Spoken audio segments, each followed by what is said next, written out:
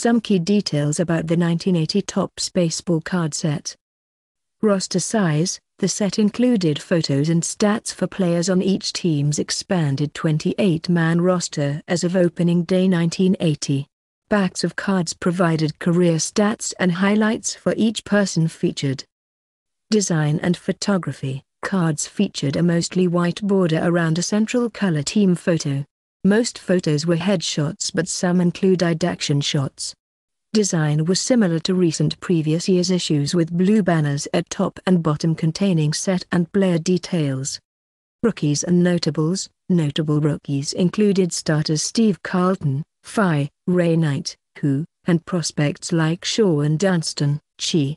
Stars included Nolan Ryan, Cal, Tom Seaver, Sin, and Reggie Jackson, Bal.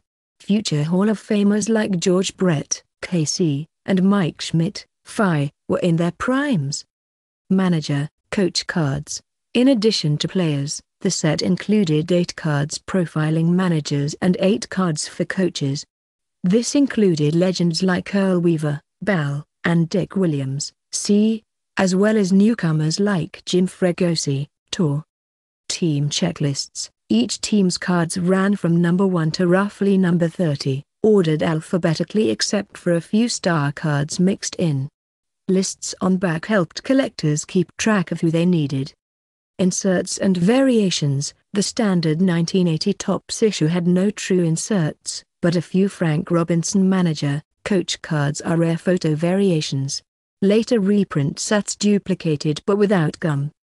Production notes: cards stock was thin but durable. Gum was included in wax-wrapped packs of 5 cards each. Design was refined from prior years but followed Topps' established baseball card formula.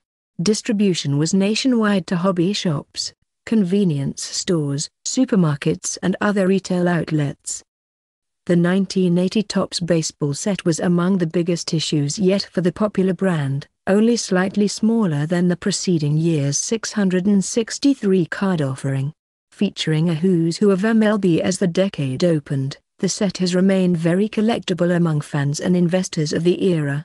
Strong rookie class combined with stars and Hall of Famers to drive interest both at release and for decades since in the vintage 1980 Topps cards.